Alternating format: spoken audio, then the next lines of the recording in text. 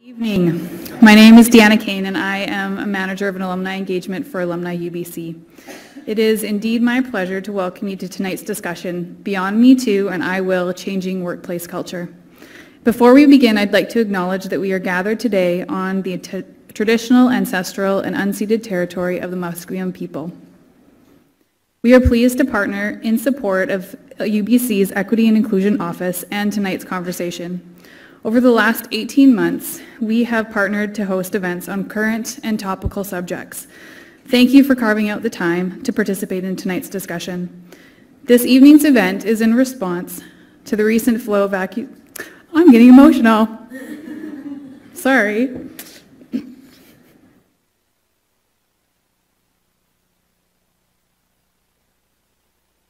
Well, that's not in the script, but obviously, an important discussion that we're part of tonight.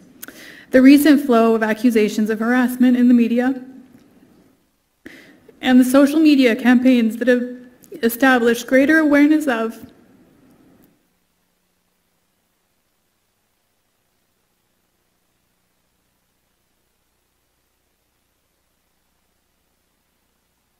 and supportive community for victims of harassment. We are thrilled to welcome you all to the Robert H. Lee Alumni Center, a home for alumni for life. Our alumni community is now 325,000 strong, living in more than 140 countries. In the spring, we began celebrating a significant milestone, the Alumni UBC 100, the 100th birthday of Alumni UBC, your alumni association. We hope you'll enjoy this commemorative video we put together.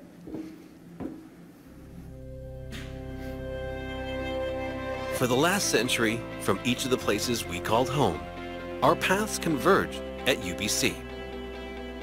We worked hard, supported each other, and graduated with a sense of accomplishment.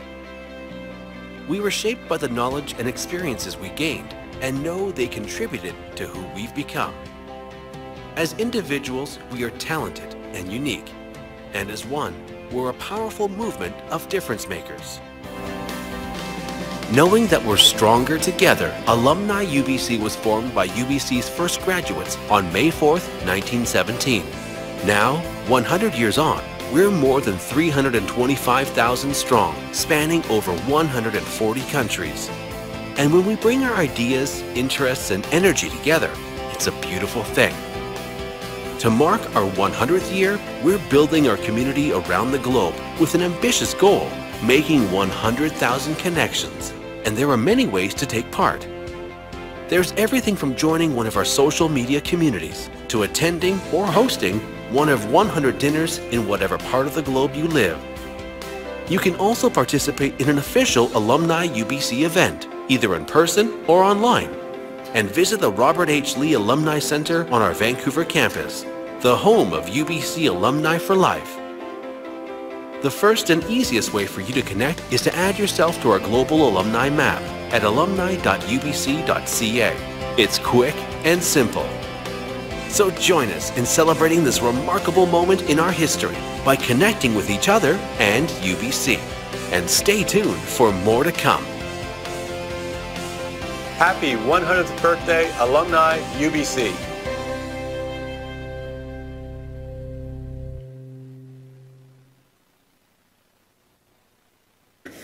So, as you just saw in our video, May 4th, 2017 marked the 100th birthday and is a tremendous milestone So we're celebrating the power of our global community with an ambitious goal, making 100,000 alumni connections during our centennial year.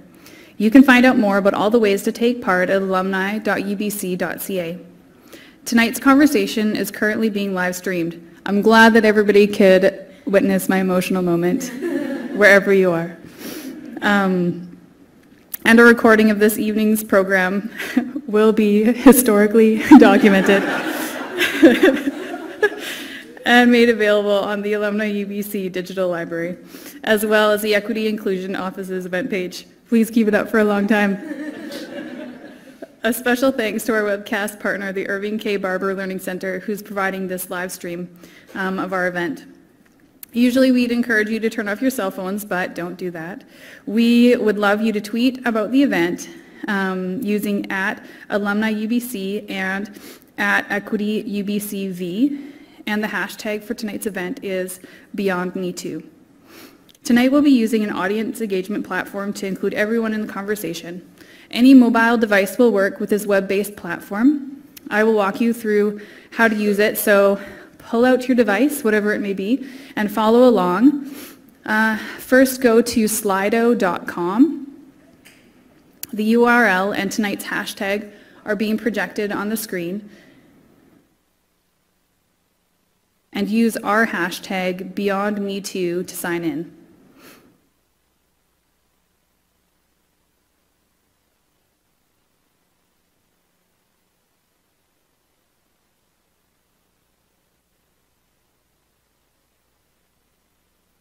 So this platform will allow you to ask questions and comment in real time throughout tonight's program. You can input questions by clicking the Ask button. Other attendees can like your questions by giving it a thumbs up to the right, and when we get to the question and answer portion of the evening, our moderator will address the top questions from the audience to the panel. If you wish to direct your question to one panelist in particular, please type their name followed by your question. Again, the URL is slido.com and the hashtag to sign in is BeyondMeToo. We will be sharing the URL and the hashtag on a slide deck, on this slide deck throughout the program. And we'll be providing a mic in the audience for those who wish to pose a question that way. Now, it is my pleasure to introduce tonight's moderator, Dr. Sarah Jane Finley, Associate Vice President of UBC's Equity and Inclusion Office. Dr. Finley began her professional research and teaching career in the UK at, I should have phonetically spelled these out, Loughborough University, lecturing in media and sociology, and then at the Southampton Institute in media and cultural studies, focusing on gender, race, class, culture, and identity. In 2004, Dr. Finley became a lecturer in the Institute for Culture and Communication at the University of Toronto and served as director, faculty,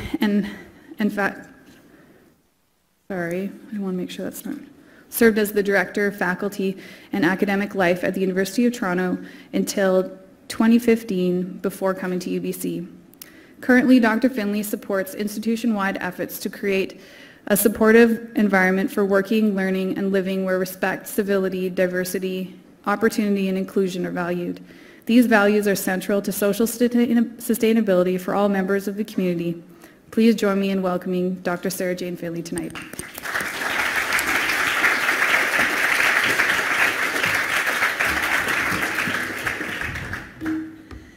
Thank you very much, Deanna. I am very excited to be here and talk with tonight's panelists about this incredibly important topic. Sexual assault and sexual harassment have been a topic on campus for a while, and I think the fact that we're talking openly now about these issues is really constructive and an excellent development. But I do note that this can also be an emotional and difficult conversation at times, and I'd ask you to please take care of yourself during the discussion, and if you need some time to step outside, please feel free to do that. It seems every day new accusations of harassment come to the fore, from Hollywood to the old Vic in London to the US Senate to our very own streets and office places, workplaces. In response, thousands of women have posted the #MeToo hashtag on social media, indicating that they too have been sexually assaulted or harassed. And men have since responded with a hashtag #IWill, signaling their individual commitment to take action in order to prevent such events happening in their midst. The hashtag #MeToo campaign demonstrates just how pervasive the everyday sexual harassment of women is. But my question is, what next? How can we change what seems to be an accepted way of treating women? How can we improve the workplace, and what concrete role can each and every one of us play in helping to make that change? How do we go beyond awareness to actual and more permanent change? Well, fortunately, I have 4 expert panelists with me who can discuss just those questions. So please join me in welcoming them to the stage.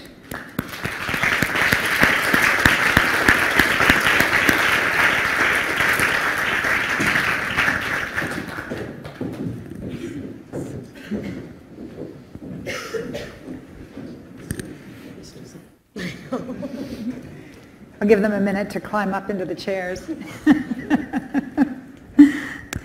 So I'll just take a moment now to introduce each of the panelists to you. Our first panelist is Ryan Avola. Ryan currently works as the program manager of iGuy, an educational program for boys in elementary schools across the Lower Mainland via Salima Noon Sexual Health Educators.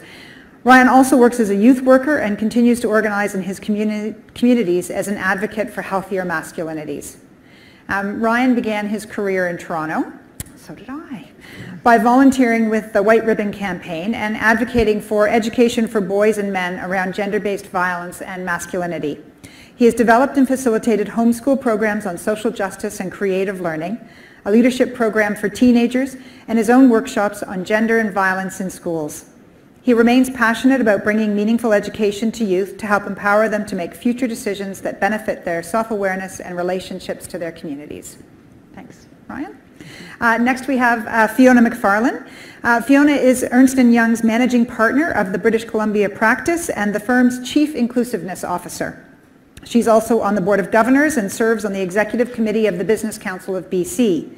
Additionally, Fiona is a member of the UBC's Board of Governors as well. Fiona has been inducted into the Hall of Fame of Canada's Top 100 Most Powerful Women. She was awarded the International Women's Forum 2013 Global Women Who Make a Difference Award and has also been recognized as one of the top 35 most influential businesswomen in Vancouver. And that's just a very short list of her many accomplishments and awards.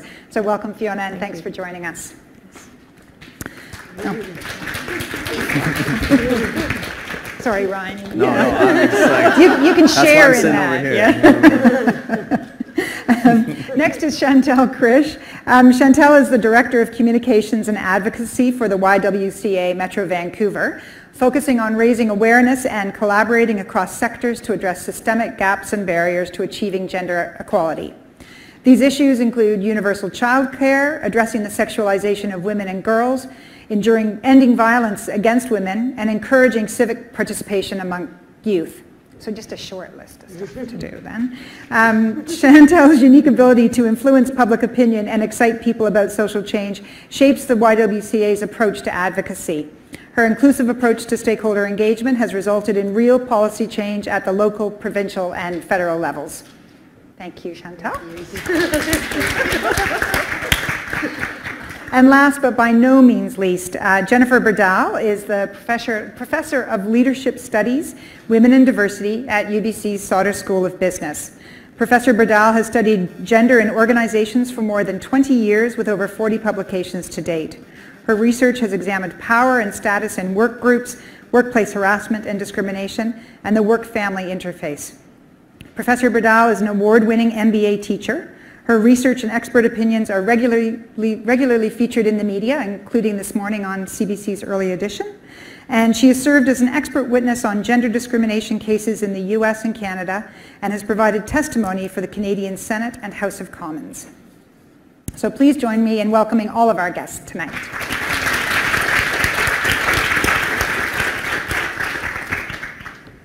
All right, just give me a sec.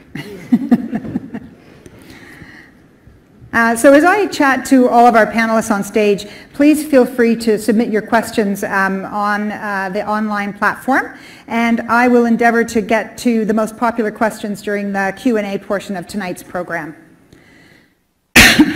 Oh, sorry. Okay, so we'll start, I think, with some questions, and I'm going to start with quite a broad question to kind of introduce the topic and give us a basis from which we can have the discussion. So I think first we need to understand why we think gender inequity still exists in the workplace. You know, feminism has been around for a long time. Why does this continue to be an issue? And how does this inequity contribute to gender harassment? And Fiona, I'm going to put you on the spot with that first question. Yeah, I was going to say, gee, thanks. It's quite a deep question and big, but I'm the person who's not the expert on the panel, so I'm going to start with a little story on how I see this whole issue and of inclusion generally. And if you look at the corporate world, and I've been in the corporate world for over 30 years, I liken it to a corporate stream. And it's for generations, everything that swam in the corporate stream was salmon. And then little freshwater fish were introduced into the stream. And that was my generation, 30 plus years ago. And we hopped into the stream and we were swimming around. And after a while, the organization said, there's something wrong with these little freshwater fish. They're just not thriving. So we better help them. We'll outfit them with oxygen tanks and strap them to their gills. So we got outfitted with oxygen tanks and we swam. And it was really heavy and hard. We could still breathe, but it was heavy and hard. And we still saw the salmon swimming upstream. So we said, well, it must be my swimming. I'm just not as good a swimmer. And so for many little freshwater fish, they exited the stream. And to the salmon, the water is just water. And to the freshwater fish, the water is just water. But essentially, the salt crystals, which are invisible in the culture, kill anything that's not a salmon. And so, we've spent many decades trying to fix the people who weren't salmon. So I joke that, I'm a salmon in stilettos. I'm an excellent white male, and I can interrupt with the best of them. So, but that is really not a sustainable or effective way of running businesses. You don't get the best of everybody, you just get salmon. And so instead of programs to fix people, we have to desalinate the water, which means identifying the salt crystals that are very hard to identify and desalinating. And I think that you asked the question about how does that translate into sexual harassment and all of that. It's ultimately about culture. Mm-hmm. And it's the culture not just of the corporate world or the non-profit world, but the media. And we live in very salty water. Mm-hmm. And so until we identify those crystals and desalinate, I don't think anything's going to change. Mm-hmm. I think I left university, in the 70s and 80s, and we thought the bras had been burned, like there was nothing stopping us. And I look now, and sadly, not much has changed, not really. Yeah. So. Yeah. Jen, I wonder if you could maybe talk a little bit about what do you think causes those crystals in the water? What creates that kind of workplace culture where the sexual harassment of women or the unequal treatment of women in the workplace is sustained and becomes just a part of the water we're swimming in? Well, it's sort of a catch-22, and sexual harassment is a big part of it. And most sexual harassment isn't the Harvey Weinstein style of sexual harassment, it's the hostile work environment harassment, which creates the salt. So basically the message is you're not welcome here, and that could involve things from unwelcome comments and jokes or sexual comparisons or sexist comments. But just basically creating an environment in which women don't feel welcome. And that is spurned by, the fact that the workplace is often designed around men, is dominated by men, and the people in power are men. And so that signals the idea that to be successful in this organization, you have to act like a man. Mm-hmm. And in order to do that, according to our culture, that means being better than women and dominating women sexually and otherwise. And so all of those dynamics contribute to pushing women out, preventing them from even selecting themselves in, and preventing them from ascending to positions of power where they might do something to change that culture. So when I started, I was talking about the fact that this sexual harassment of women is very much every day. And what we've seen most recently over the last couple of weeks is women really speaking out about their experience of sexual harassment, and not just the Hollywood stars, but also everyday people adding to the Me Too conversation on Twitter.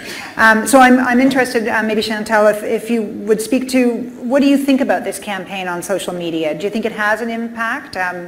that kind of advocacy work? Do you think it's important, and where might we go with it? I do think it has an impact, and I think there's strength in numbers. A lot of the reason that women and girls who have been sexually harassed or abused or whatever it might look like to them don't come forward is because, one, they're not believed by the people that they come forward to, and that could mean anyone from people in their family, people at their workplaces, to the justice and legal system, right? So when they come forward in such droves, you see the pervasiveness, like how frequent this is at every level of society. And so I think there's power in that, in being able to feel supported by peers who have come forward and said they've had similar, or if not the exact same experience. Mm-hmm. And it adds legitimacy and credibility to all of them as a group. And unfortunately, that's required when women come forward. They have to prove that something's happened. The onus is on them to prove that, and that's very difficult to prove, especially in a workplace or anywhere actually, that something happened behind closed doors and it's really your word against his, right? So yes, I think that that's powerful. I think as a movement building piece, at the YWCA we do a lot of campaigns around public awareness and public education, and social media has revolutionized the way that we can advocate to the public and communicate with them and reach a lot of people. Today I was reading about this campaign, and I mean it's like 80 countries or something around the world have participated, so that's significant. I think every corner of the world in some way is talking about this issue, whether it's in the workplace or whatever it might be. So I certainly think it has a positive effect. Great. Ryan, I want to ask you about the response we saw to the Me Too campaign with the hashtag I Will campaign, and what your thoughts and reflections are on the rise of this response. Yeah, I think it was really interesting to see. Again, we saw some examples of men and people who are not women also using the Me Too hashtag and talking about sexual assault and other aspects of gender. And then the I Will, I think, was just it's another social media response to men, and I think men maybe feeling some responsibility to show that, okay, I'm going to engage in this and take on some kind of role.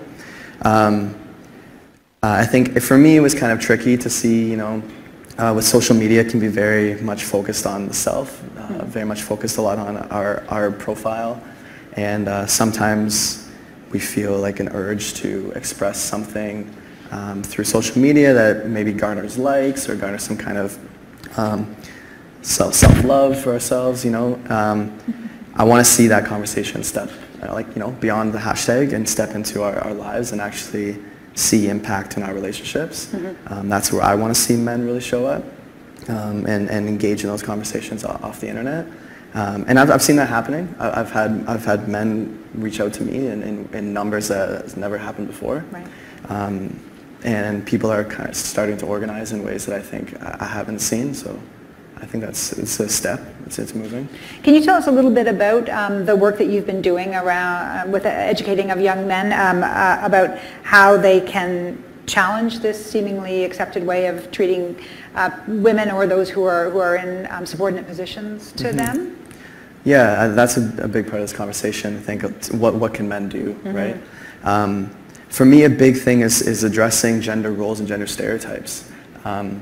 That violence and the sexual assault are symptoms of power imbalances that we're learning from children, and we're learning, it's being reinforced every day all around us through advertisements and billboards and magazines and movies, and just discussing that those are stereotypes and that there's not a lot of biological basis for the way that we've actually structured gender, and breaking down that stigma I think is really helpful to allow men and everyone to realize that there are infinite ways that we can express ourselves and that we don't really fit really nicely into nice clean little boxes, and that can be liberating. That's a really beautiful experience. Yeah. I think a lot of men are very afraid of that mm-hmm. and feel that as an attack, but I want to show that that's like a really wonderful process to go through. Right. Jen, in your research, have you come across instances of men being objectified by women, of having the tables turned in the workplace? Well, that was the first assumption when sexual harassment as a concept became really prevalent. So that was in the early 90s when Anita Hill was testifying against Clarence Thomas about being sexually harassed. And then people started saying, well, what about men? It's just about power, so women could do this to men too. There was this movie with Michael Douglas and Demi Moore called Disclosure. I don't know if you remember it, where it was just sort of reversing it. You know, this woman with cleavage coming after this guy, you know, reversing the cultural prototype of sexual harassment, but just the genders. So my colleagues and I looked into, you know, what are men's experiences of sexual harassment. That was one of my first research projects as a graduate student. And we found that men were starting to report in this qualitative study we did a kind of harassment that hadn't been identified in the literature on women before, and that was harassment for not being man enough in the workplace. So this was very much teasing men about their manhood, their masculinity, their sexual prowess, their childcare responsibilities, you name it. And again, when we define men as, or manhood as better than and dominant over women, it also implies that you're better than and dominant over any man who is in any way like a woman or does anything feminine. And so this was expressing itself in this form of gender harassment, another hostile work environment form of sex-based harassment that men experience. And when I'm teaching about sexual harassment, I think lots of times audiences just hear, oh, men are bad, you know, or, you know, sometimes it devolves into this testosterone or biological basis of men's behavior. And when you look at the cultural lens that's really driving this and the way in which we're socializing and motivating people to prove themselves along these gendered identities, men can quickly relate to that experience of being the boy on the playground or seeing the boy on the playground who was teased, right, for being feminine, and how that just keeps going into organizations and how that motivates sexual harassment against women. That's, I guess, a long answer to your question, but okay. Yeah, very much. Yeah. It hurts everybody, basically, yeah. Yeah, I think that's true, and that's something we hear so clearly in what women are speaking out now, that the pain happens in all kinds of levels and within all kinds of relationships as well. Mm-hmm. In your research, I'm just going to follow up with a question to you, but please, the others, if you want to join in, have you identified what makes a good workplace for people that prevents this kind of harassment from happening? Mm-hmm. Have you seen in your research that's been good? I guess mainly we focus on the problem, so the correlates of organizations that tend to have high rates of sexual harassment. So they do tend to be competitive, hierarchical organizational cultures that are dominated by men, which motivates people, of course, to compete according to these gendered identities. And we've identified dimensions of organizational culture in a recent research project that are emblematic of organizations that really have bullying, sexual harassment, all kinds of problems, aka Uber or Fox. And that's a dog-eat-dog form of organizational culture where you got to watch your back, you can't trust anybody, you're either in the in-group or you're out. There's also put work first, so no work-life balance, kind of my hours are longer than yours type of competition. And there's also show no weakness, so the inability to express uncertainty or any emotion other than anger, again, sort of those more feminine emotions or expressions. And I'm blanking on the fourth one right now, but those kinds of dimensions of organizational culture very much predict these kinds of bullying and harassment climates, yeah. Mm-hmm. Mm-hmm. Chantal, what about you? Have you seen places that are doing good work in this area? Yeah, absolutely. I mean, I think that having a lot of the mechanisms that counteract what was just described are really important. I mean, for sometimes it's as simple as having a statement of intolerance and a way to actually report it that leaves accountability with the organization to actually follow up and conduct an investigation and for something to happen at the end of it. Mm-hmm.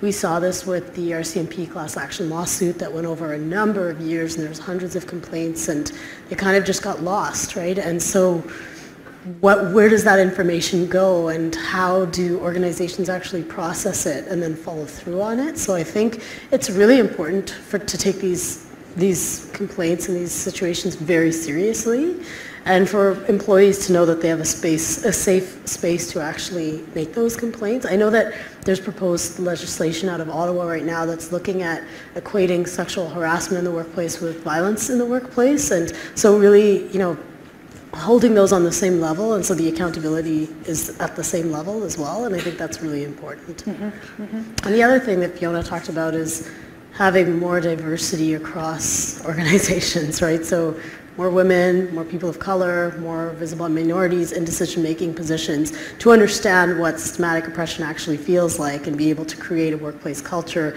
that doesn't just represent sort of this hierarchical framework that we see so often. Yeah. Yeah. So Fiona, in your time, what changes have you seen, and in your role with responsibilities around inclusion, what actions have you taken to sort of change the workplace culture? Yeah, so a little disclaimer. So my day job is running the business, but my Chief Inclusiveness Officer role is a role of advocacy. So we realized that we could work and have the most inclusive culture within EY, but if our clients aren't inclusive, then minority, women, LGBTQ partners and staff will not thrive. So it's desalinating the water outside of our little pond. And so that's really my role, is to try and get this topic onto the board and CEO agenda as a business issue. But what, I've been in Canada for 3 decades now, and at EY for that length of time, and I've seen a lot of changes. When I was a young partner almost 30 years ago, there weren't very many of us. In fact, at one point I was the only female partner in the Vancouver office. If you look at our partner promotions in Canada, last year we were 46% women in new partners, and globally we were just under 30%. And we're 260,000 people around the world, so it's a big organization, so to have made that change is pretty significant. But ultimately it takes leadership.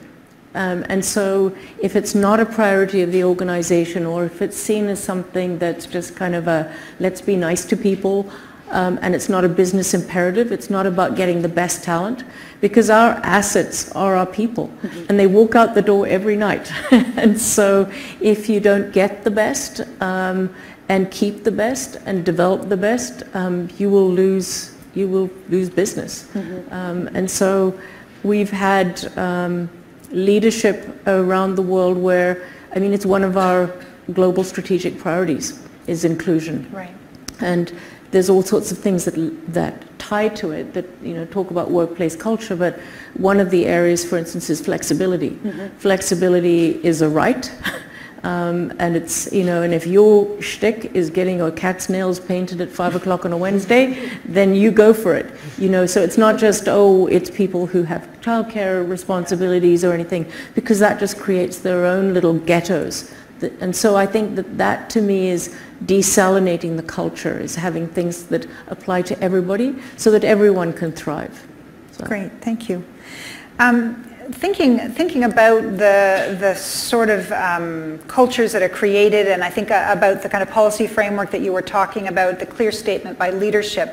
Ryan, do you think our measures of accountability are strong enough, or what could we be doing to hold harassers accountable? What more could we be doing? Yes, that's a good question. So I've been looking a lot more at what men's groups look like in men's circles, and how men are having these conversations together within themselves. I think that's a big step in that accountability piece of holding each other accountable. Women and LGBTQ and other communities that are marginalized and exploited have been making a lot of noise for a long time, and not necessarily being heard, right? So holding spaces where men can get together and share the ways that these stories are impacting us, the way that our behavior is impacting each other and our relationships, and learning how to hold each other accountable in a space that is maybe easier for us to share, easier for us to maybe break down and be vulnerable and learn what that feels like. I think right now we're not good at that.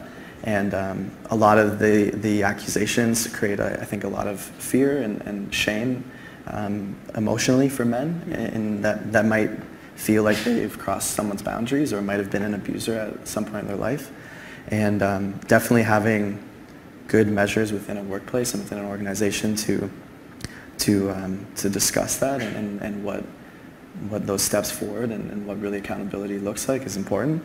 But I want to see spaces in community. I want to see spaces on campus where men are getting together once a month or whatever to talk about the culture in the workplace, to talk about gender inequality, to talk about inequality in power in general, and how we're going to take steps to change that culture together. So Jen, I wonder if the organizations that you look at, which you look at the ones where it's more prevalent, can you see some of these kinds of things that Ryan's talking about taking a hold there and working to change the culture? Yeah, so, and I remembered the fourth dimension, by the way. That's physical masculinity. Basically people who are athletic, or organizations that really look up at athleticism and kind of physical performances of masculinity also have these cultures. So definitely conversations among men are super important, because I think people didn't used to think that that was sexual harassment if women weren't present. You can say whatever you want. You can talk about women all you want. But actually what that's doing is it's degrading your female colleagues, and it's encouraging people to look at them in a lesser light. And it's contributing to this culture of the devaluation of women, and also by implication men who aren't engaging in those kinds of practices. And in terms of accountability, I really do think that organizations are being held accountable by this Me Too movement, and people are being held accountable in a way that they haven't been before. We've seen that there's been all these secret settlements and hush money and that kind of stuff going on. Well, this has sort of smashed through that barrier, and people are no longer tolerating that. And so the public is now holding organizations accountable. I think what we need to see is organizations holding themselves accountable. So when they do get a report, they do something about it. They do a thorough investigation. They err on the side of believing the woman and assuming that it could be the tip of an iceberg, because it often is. There's usually lots of other victims. And then also removing the person who there's a reasonable suspicion that they can't hold power in a responsible way, removing them from that position of power, at least until the problem has been solved or cleared. So there's a lot that organizations can be doing differently to hold men accountable and others accountable for bad behavior like this. Great, thank you. I'd say also, yeah. just adding to that, I mean, I think sexual harassment and assault and stuff is just a no-no, but the culture itself, you can measure all kinds of things that can give you some early warning signals about whether you have some issues. I mean, one of the things we do, we have a scorecard, and we look at, for instance, attrition by level, by gender, by ethnicity, etc. And we also do a global people survey, and we can see if teams, we ask the question, do you feel the culture is inclusive? And so if we have pockets where we see that there's an issue, then you have to act on it and try and understand it and deal with it. So there are ways of finding it out.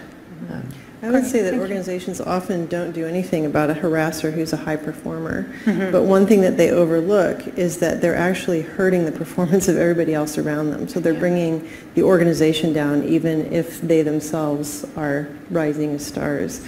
And so looking at those kinds of attrition or the performance of others is also a good clue, yeah. Great. Well, thank you. I think we have a good ground for some questions there, and I think we've begun to think about this notion of how do we move from this simply being a social media campaign to being something that shows actual change. And so the things you've mentioned around strong leadership, accountability, good policy frameworks, metrics, and transparency, I think are all important additions to that. Now I'm going to try and use the fancy machine. I can't see. Do you want us to hold your paper? Sorry? Do you want me to hold your paper? Sure. Thank you. There we go. Great. So we have a question. We have a couple of questions, and I will just start with the first one, which is gender-based affirmative action has been initiated on campus, especially healthy masculinity talk. Do you see racially, culturally based affirmative action implemented?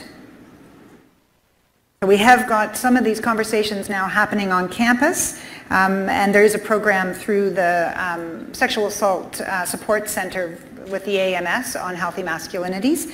And I think the question is what other aspects of inclusion in terms of people who are racially or culturally based, how are they being involved in the conversation? Today was a really historic day for Canada in that our Prime Minister made a public apology on the treatment of the LGBTQ community over decades ago for their systemic oppression and persecution, just for the fact of their sexual orientation. I think acknowledgement is a very important piece of this conversation, and an apology. And you know, I think that you see this a lot with some of the cases. There's two routes that people go down, either sort of deny or acknowledge, and is that acknowledgement authentic? And I think even in that, there's a large conversation. So, you know, if that's happening at a university level around things like affirmative action for racial inclusion, as that example asks, is why is that happening in the first place, and what kind of acknowledgement of what hasn't been done has happened before those pieces get put into place. And then when a system is developed around something like affirmative action, who's behind it, who's creating it, and are those people that are themselves have been systematically oppressed? So I think, yes, it's a good idea as a short answer, but there are a lot of pieces that are involved that require inclusion during the lead up to that process. Yeah. Other thoughts on that question? I think a good thing to remember is these conversations have been happening and are happening all the time, and in lots of community spaces. And I think with campaigns like Me Too, where it becomes far more popularized, that also tends to focus on very privileged voices and voices that are easily recognized and easier for more of our pop culture to digest. But doing good research and reading and looking around and actually noticing that there are voices that are yelling and screaming and making a lot of noise that aren't being heard, and making sure that you do that groundwork before you try and create something that is maybe taking away from someone else that's already doing that work. And I've seen that start happening a lot. Yeah. Great. So we have another question. And interesting, this was part of a conversation I had earlier today. Some men have also shared their hashtag #MeToo stories. Should this conversation focus exclusively on women's stories? Say no. You know, sexual harassment discriminates by power. It's about power. So it discriminates by power, and it discriminates by gender, race, class, and other things to the extent that those are stratified by power. So you definitely see men also experiencing harassment. They tend to be more vulnerable men or non-hegemonically masculine men who are subject. It's funny because bullying, you know, we have this term of bullying, but it usually takes the form of gender-based bullying, male on male. And, you know, we could probably call a lot of that gender harassment and discrimination. So, yeah, it is something that men and women experience, but of course women experience it systematically more, and men perpetrate it systematically more because of gender differences in power. Great. Any other thoughts on our discussion focusing on women? I've been a part of different men's groups in the course of this last year as I've tried to engage more in this work in myself and in what I'm trying to do for my own awareness and education, and find certain men's groups can be quite challenging to be a part of, because often it's kind of reframing the conversation into looking at how men are systematically being kind of torn down in this climate of feminism, or the way that we're talking about equality in our era. But I've been a part of a group more recently that set up the space as an anti-patriarchal space. And there was 4 men to come and discuss these issues and how they affect our lives as men. But it wasn't a space to debate whether or not sexism is real or whether or not patriarchy is real. That was the groundwork that you had to do on your own to enter that space. And that created a really powerful place of being vulnerable and looking at how patriarchy really does affect us as men. But it just eliminated that debate, the discussion of, yeah, but men hurt too, and men are depressed, and men are committing suicide, and men are homeless, and yeah, we can have all those conversations. But that doesn't negate the fact that patriarchy is real, and sexism is real, and that is disproportionately affecting violence. Right. Thank you. Now, recognizing that not all of you may have brought your cell phones tonight, we also have some mics if there are people in the audience who'd like to ask a question. I don't know where the mics are, but there's some. Oh, there they are. There. Oh, Jamie has the mic. If you have a question, put your hand up, and Jamie will come and bring you the mic. There we go.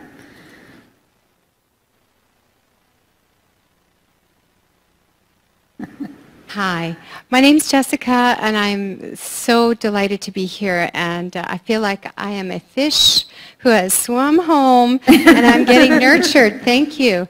I also love the salmon metaphor and the desalination, and I just want to hear your idea. When us freshwater fish want to talk about desalinization, or even mention the existence of salt, or even posit the question, should we or can we remove salt from the system? It is my experience, and maybe some others in the room, that that's perceived as a very aggressive attack. And I get a lot of physiology back that's like it's a life-threatening metaphor. And I don't know if salmon can live in fresh water at the beginning of their lives and at the end of their lives, but maybe they would die if we took away their salt. Anyway, I love the metaphor. I want it to go a long way, but could you help us with just floating this idea without a whole bunch of aggressive physiology coming back our way? How do we start this conversation? Well, I have a little white salmon son, and he always tells me, "You're trying to kill me," which I'm sure has terrible psychological implications for him. I think the salt are the sort of the micro inequities, and one of the examples that I see all the time is the man-interruptions. The men interrupt each other, and if you ever watch a meeting, men interrupt each other and the loudest one wins. But if you watch when they interrupt a woman, often the woman keeps quiet right away. And I think for some, I know I felt that way, that if you were interrupted, it meant that they thought your idea was stupid. So you actually lose confidence, and then you get even more silent. So how do you go about desalinating? I mean, one of the things which was okay because I was in charge, but when I was leading meetings, I had one of the members of my leadership team. I had him in charge of interruptions, and he was the worst perpetrator, and so he spent all his energy concentrating on catching everybody else interrupting, and so he didn't interrupt at all. So it was one way, but what actually is important is, we're talking about gender, but actually if you have a way of running meetings where you don't allow interruptions, it allows people who maybe more introverted, have different styles, it allows them to be heard, different cultures as well. Another I've got tons of examples, and so you can raise it at a time when it's not happening, and just say, hey, did you notice that this is that Mary's not being heard very, very much. Maybe we should reorient how we have people speak, and so you can do it in a non-threatening, non-sort of accusatory way.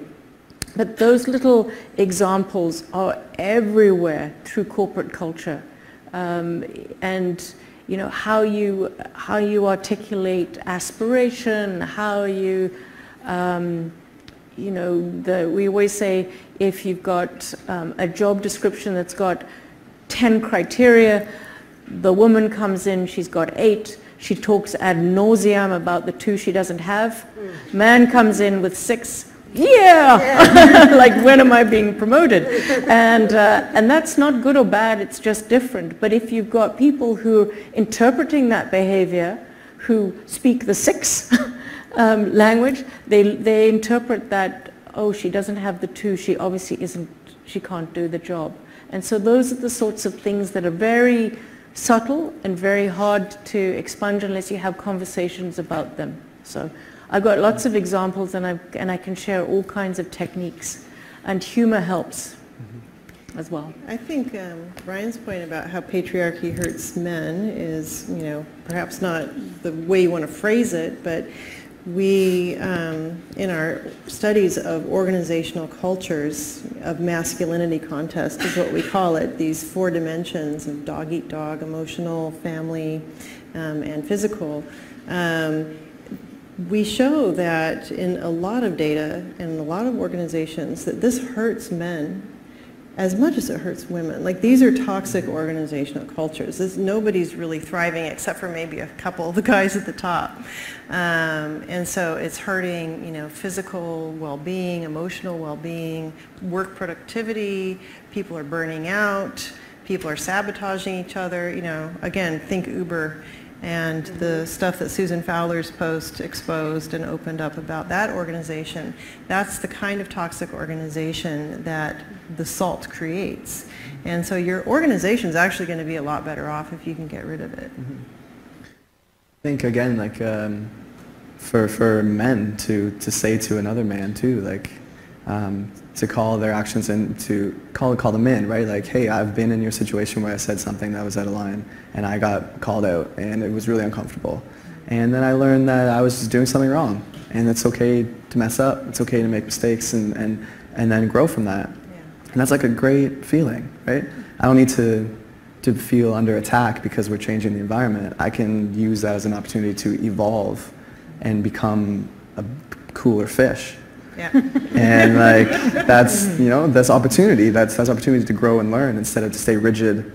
Right? I think often men are feeling like we got to go back to the old ways and we got to maintain that, like, that structure that we feel powerful in. But that, that's gone. It's over, and wasn't good for us, and we know that. So let's take this opportunity to learn. And I think that's, like, I don't know, like, why that's such a problem. I agree, and we can all learn. Like, the implicit bias, workshops and stuff tell us all how we do this. We have opportunities to build better relationships. I think right now what we're seeing in the leadership in the United States compared to the leadership here is a really good example of how there are different ways of doing things, and when toxic masculinity is taken to the extreme and there is a following and a base, it can achieve the highest echelon of power, and it's very dangerous. And so, I thought something that was really interesting that's come out of the Trump administration is when the travel ban, was revealed, and the backlash from the business community in the United States around, we won't abide by this, and just this whole business council's pulling out of the inner circle of the White House. I mean, that's not something that has been seen in a long time, if ever, actually. So you can stand up to power, but it takes power to do that as well. And I think that kind of role modeling is really inspiring for people to be able to follow.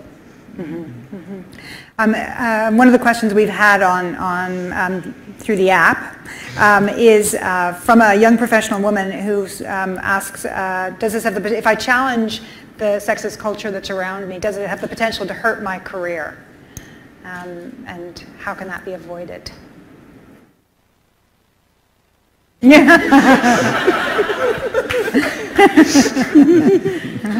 Depends how salty the water is. Yeah. And it's how you do it as well. I mean, I think there are obviously egregious situations and just no tolerance for them at all.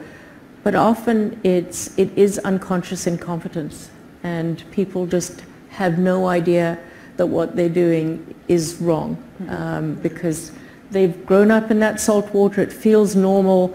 Those workplace practices feel normal to them, and so figuring out how to help them understand that they're not healthy and they're not the only way to do it. And I think there has been some movement over the last number of years in that respect. Yeah, there are organizations like EY, that are doing things differently, that are educating clients. Like, that's a huge thing that can be done at an organizational level that a lot of organizations don't do. So when you're in your career and you're growing it and you're looking, where do I want to make my next move? To identify the values that you have in an organization and see if they align with your own and go after those opportunities. And sometimes that means being aggressive. That means networking and getting yourself out there and building your brand. But all of that can benefit you in the long run if you actually know this is the kind of place I want to be in, and here's where I know I can thrive. So I think the answer about unconscious incompetence is good, but if it's conscious incompetence, harassment is kind of by definition conscious, because you persist even when someone says no. Sort of the whole point is to get under someone's skin and upset them. Then that's a more conscious behavior, and in that case you really do need someone in power to protect you and to stand up for it. So if you can find an advocate or someone you trust, and perhaps it could be male or female in power who can stand up to that, then I think you're in a much better situation than if you're trying to change the culture or raise these issues as a subordinate. Another question from the audience. Jamie, there's someone here.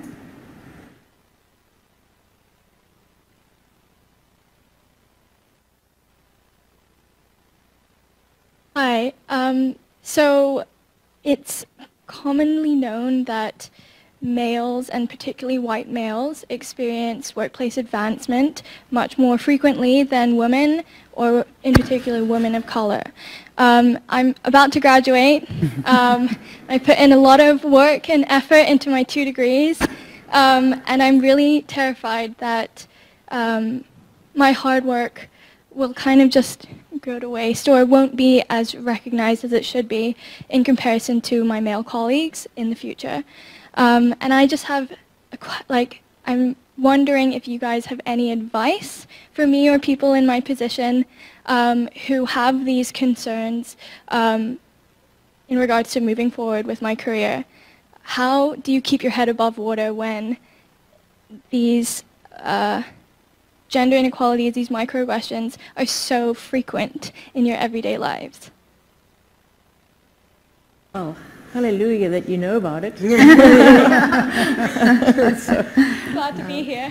Yeah, I mean, Canada actually, and this I'll go a little rant quickly, but Canada reached education gender parity in 2013. And in the last 10 years, we've slipped in the workplace and elsewhere from number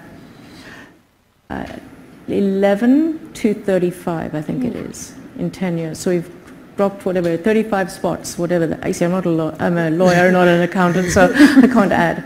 But and I think a lot of people come out of organizations like high school and university where it is a meritocracy to a larger degree, and then they hop into the salt water, and they think that what they used to do that got them ahead, hard work and intelligence, is going to be all they need in the new environment, and that doesn't help you thrive in salt water. So, in an ideal world, I'd say we just wave a magic wand and desalinate the water, but it's happening very slowly, and so I would say try and learn the culture. As Chantal said, pick the right organization, make sure it has values that are aligned with your own, and then be really smart about it.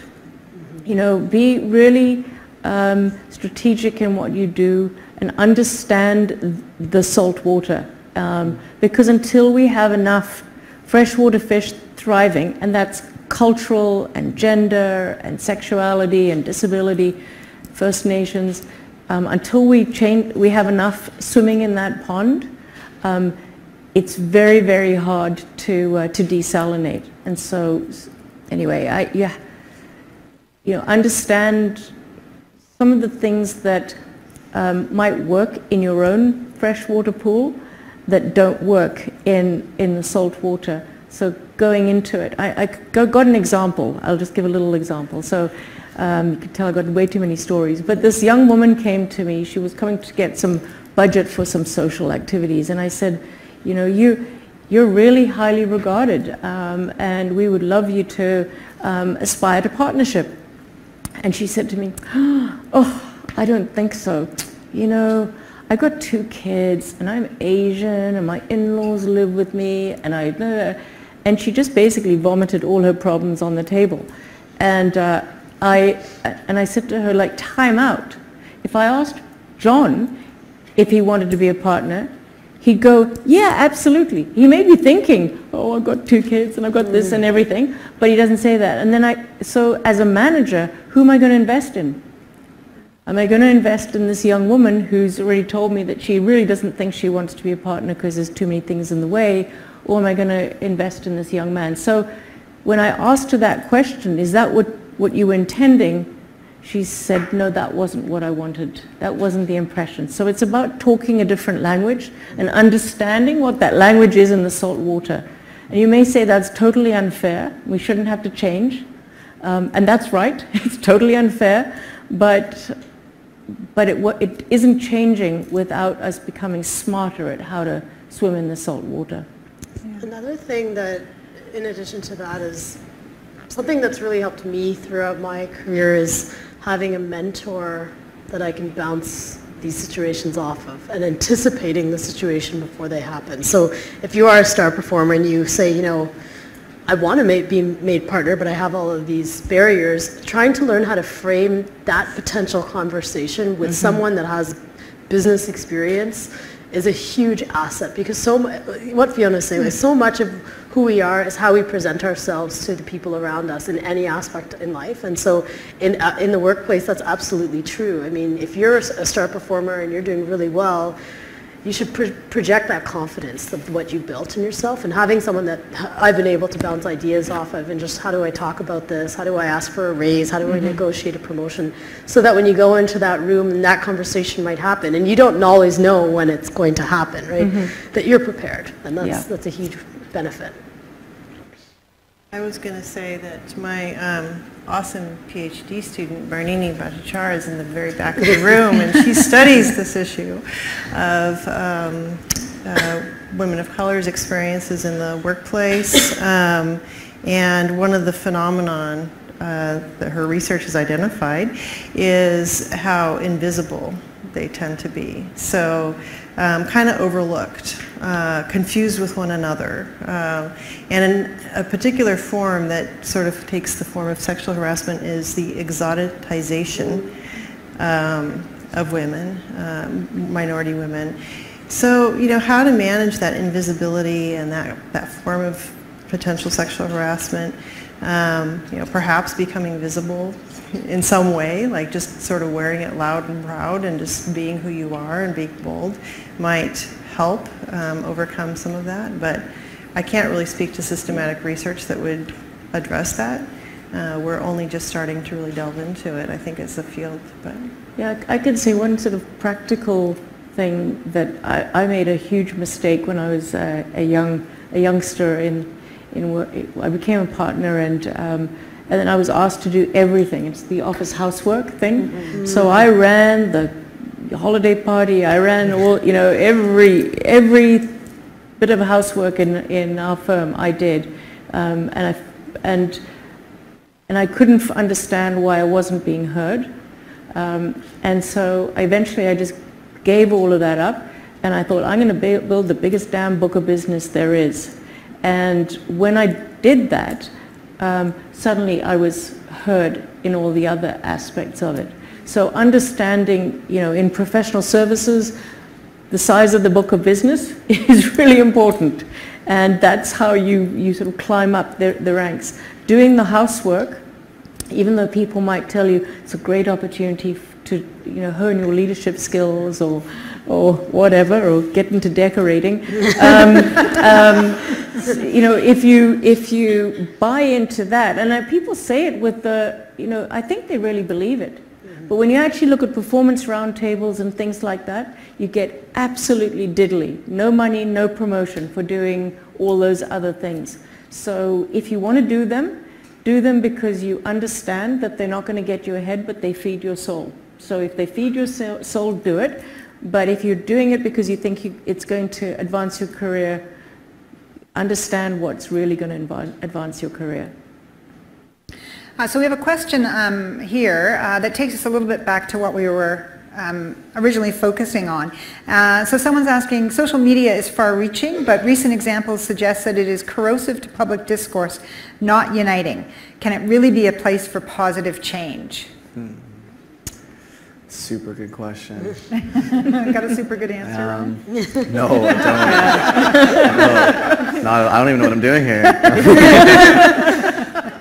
To speak on that though, last month I held a conversation downtown about some of the work that I do and tried to draw in some of an audience and speak a lot to men about the way I've witnessed men's circles and men's groups and how men are having these conversations, just to try and spark a bit of a conversation. It happened to be planned months in advance and landed the week Me Too exploded. So there was a lot of conversations that wanted to continue after that event. So in order to keep everyone connected, I very quickly and unorganized put together a Facebook group for people from that event to kind of get into and basically just see what happens. And there's still very little intention for the group. There's still not proper guidelines set up, and there have been conversations that have gone into places that are not okay, and they're causing harm to other people in the group. And it just brings up over and over, how do we have these conversations in a digital space? I don't know. I think I'm trying to focus on using social media as a platform to raise awareness about events in the community and articles that we can read, less about debating really complicated emotional things and more about getting information out there and then learning about events that we can go meet each other like this face to face, and we can have these conversations where we can really feel each other. I don't know if we can do that on Facebook or not. Yeah, and I certainly think we've seen and heard about lots of examples of women who have been public figures and the very significant harassment and violent harassment they've received through public these kinds of sources. And so I think it is a question of what framework do we put around it, and how do you have rules in a ruleless space? Yeah. Chantal, were you? I think it can do both. It can be really positive and it can galvanize a lot of support for an issue, and it can also have the opposite effect. And it's like reading the comments section of any article about really any controversial issue will put you down a rabbit hole where you'll lose all faith in humanity, right? So do you want to go in that direction, or do you want to be inspired? And I hear this very often, like, oh, I was on Facebook and my cousin and I got in this argument about the Trump administration. It's like, those aren't necessarily constructive dialogues to be having, because first of all, they're in front of a lot of people that are in your social network, whether you like it or not, right? And also, what's the goal and what's the objective? So one of the things that we do a lot of work on is creating public awareness campaigns and using social media as a tool to highlight and leverage the message, but using research and experts and graphics and visuals and things like Facebook Live and ways to engage. And so having a plan behind it and a strategy is key. If you want to be part of the conversation, join in campaigns or in social media activities that look like that, so that you're supported by maybe other organizations and people with similar views. And there'll always be opposing views, and I think it's important to have conversations with people that don't all agree with you, otherwise we're not actually going to achieve much, right? But knowing that you're also supported and protected in a space that is safe, so it doesn't derail and you don't personally feel triggered or attacked. Something that comes up a lot in the boys program that I do is I think a lot of the media and social media that young people are exposed to are a lot of these kind of more poisonous spaces on the internet. They're reading comments on YouTube posts, and they're reading articles that they don't really understand, that are kind of sensationalizing an idea that's not really accurate or not coming from a good source, and are believing those things. And feminism gets attacked incredibly large ways on the internet, and social justice warriors are severely attacked, and it's creating a climate, I think, for youth where they think to care is, to be a feminist or to care about social justice is like not a good thing.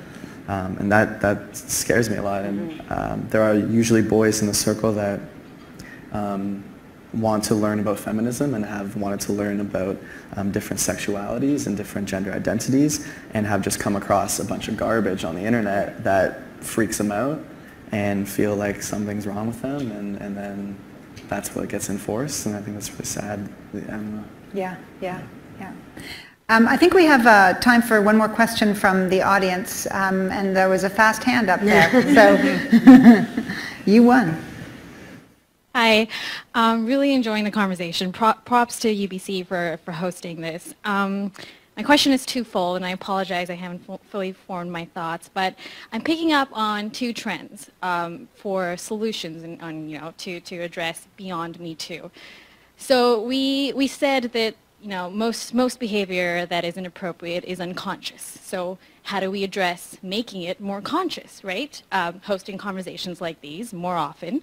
I know I'm from UC in Calgary, never once had the opportunity to discuss grievances with grad school profs that didn't particularly think behavior that they were engaging in was inappropriate, when it most definitely was, because it was being talked about. It was also addressed, but looked over really. So my question is, okay, so we're having more conversations like this, but how are we engaging people that should be engaged in these conversations? I look around and I don't see a lot of the male faculty from UBC, and I would have loved to have somebody from the male faculty of UBC being in the panel, right? And it's a great panel, I love this, but I want them to be sort of challenged on views that they, on behaviors that they don't experience, because they're not experiencing that on a daily basis. So I guess a lot of questions there. Yeah. So I wonder if one of your questions might be about male champions for challenging sexual harassment.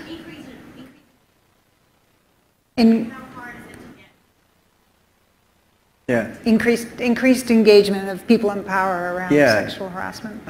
Again, I don't work a lot with adults for a good reason. I like working with kids, right? They're more creative, they're willing to learn. That's my approach, Some of us, it's too late for us, But no, it's a really good question. I think for me, role models have been huge for me, and getting into this work was definitely because of the women in my life and my mom and partners that I had. But it wasn't until I met a man that was doing this work that totally inspired me and showed me how I could do this work as a man, that often I was taking up spaces that I shouldn't have been taking up because I cared and I wanted to be an activist.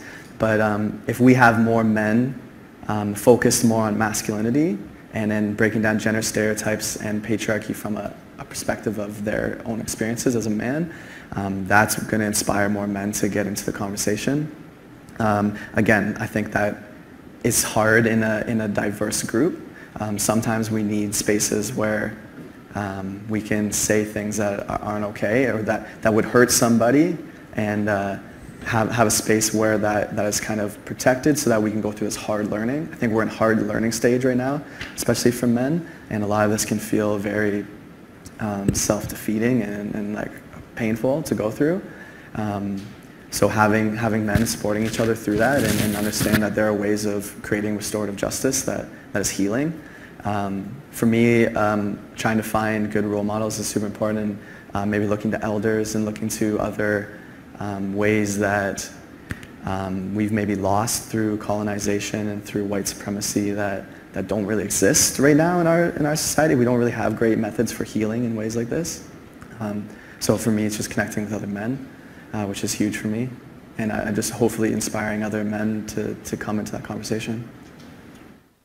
Maybe the flip side of that as well is that for women and people who are marginalized aspire to lead, and sometimes, you know, it feels hard, and it's like, oh, I just don't feel like fighting this battle.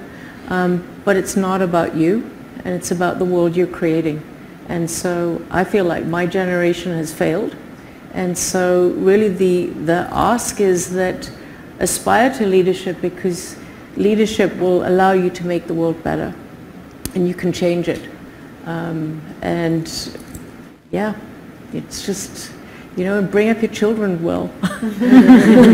don't create, you know, educate them, let them be themselves. So. So have you know, Ashley Judd and others in your generation, my generation too, but who are starting to speak about their own personal experiences. I think that's one of the powerful things that's happened, is instead of just sort of hush-hush, coming out and just saying, yeah, this happened to me when I was not in a position of power, is a powerful way to sort of break through that. And I think that's part of the Me Too, is it took incredibly powerful voices to, you know, be believed and to open up those gates for everybody else to share their stories. I also, back to Ashley Judd, like the way she, in her interview that she did with Nicholas Kristof, talked about, let's start raising more awareness about the patterns that perpetrators engage in when they are confronted. So she used this acronym DARVOS for deny, attack, and reverse the order of victim and offender. That's a very typical thing a sexual harasser will do when you confront them about their behavior, is they'll deny it, they'll attack you, and then they'll play the victim. You've hurt my feelings, or what have you done? And so as perpetrators, I guess unconscious ones, not pushing back and just totally respecting when somebody says, I'm uncomfortable with that comment, and not defending the comment and not defending your motives for the comment, just saying, okay, I'm so sorry I caused offense, I made a mistake. Yeah. And I think this is an issue that makes a lot of men very uncomfortable. And so to engage with, and women as well actually, but to engage with men in positions of power that might be uncomfortable, there have to be ways of inclusion, and there have to be pathways into this work. And so that could look like creating advisory groups that engage with high-level, powerful men as well as women on this kind of work, right? And that's just one example, but it has to be done in a way that is solutions-based as well. And that's frustrating because, you know, I was working in a women's organization where we see the impacts of patriarchy and oppression and gender inequality every day with the people that we serve. It's frustrating to say, well, now I'm supposed to have an open hand and heart and, you know, kind of glaze over everything that's sort of happened. And I know personally I struggled with that a lot when I started working at the YWCA, but I learned very quickly that we're trying to create a movement, and a movement building you can't just do with one half of the population, right? And so you have to find, it's not a compromise, but it's meeting at a point where everyone feels like they can actually make a contribution. And I think having representation, like you said, on a panel like this is really important, but making it really about what the value be for the group to have that voice there, and then hoping that they show up. That's really important too. And I think conversations like what are happening now are forcing a lot more awareness on this issue. And fear is also a strong motivator, so I think that we're at a tipping point, and it's actually a positive place to be. Great. Thank you. So just before I hand over to Deanna, maybe one final thought from each of you quickly as a takeaway for the audience. And Ryan, you're next to me, so you get to go first. All right. Just on that last note, what I was thinking about there is maybe for men, expressing ourselves is a huge part of this. I think a big part of gender stereotypes and the way we've learned about masculinity and being manly meant not talking about our feelings, not being expressive, that's a sign of weakness and that's a bad thing. We all feel stuff. Find a way to express yourself, whether that's art, movement, yoga, boxing, something, whatever feels right for you and your body and what makes sense for you. I think men, if we start taking those practices, even on our own, at home drawing or painting or some kind of expression, working through those feelings, things you don't talk about, why don't you talk about them? Why don't you express them? Finding ways to get through that and practice that, I think we learn compassion, we learn empathy through that, and that'll change our relationships. All right, thank you, Ryan. Fiona?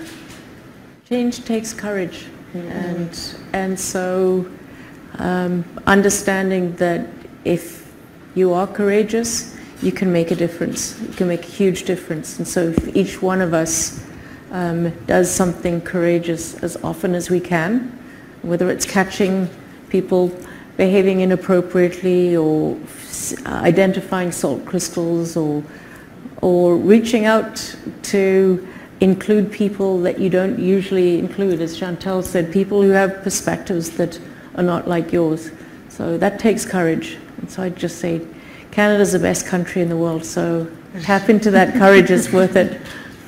Yeah, for sure. They're all great points. One thing I would add is learn how to form an opinion and be able to argue your opinion in a way that's constructive. And so if you're in a position, you know, one of the things we're talking about with mentorship, like if you're in a position where you've been blindsided or someone raises something and it's completely opposite to your view, be able to argue and debate why that is in a constructive, calm way that can actually lead to potential alliances and change. And I think that that's a really important piece of it.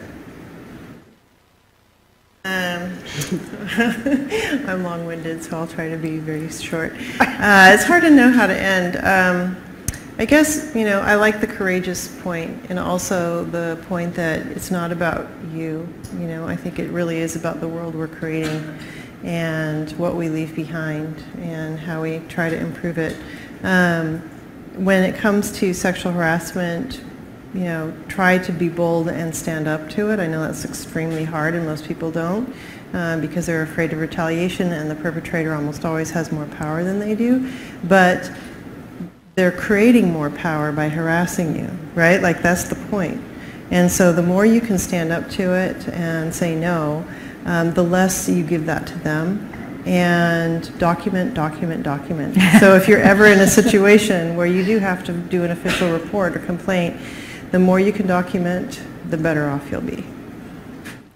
Right. Thank you all for those final words, and thank you very much for your thoughts and contributions this evening. I think we've all got some ideas to how to go away and have a low-sodium diet from here on in. So a huge thank you to our incredible panelists. It was a delight to chat with them this evening and to hear your questions as well. So thank you all very much.